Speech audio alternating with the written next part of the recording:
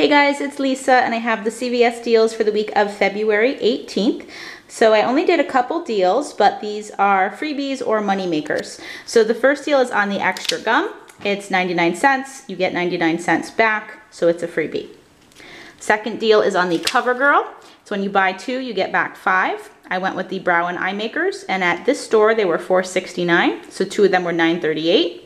I had a load to card manufacturer coupon for $3 off of 2 CoverGirl products.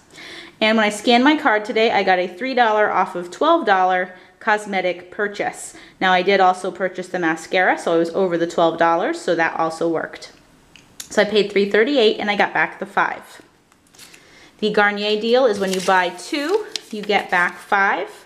I went with the Skin Active sheet masks.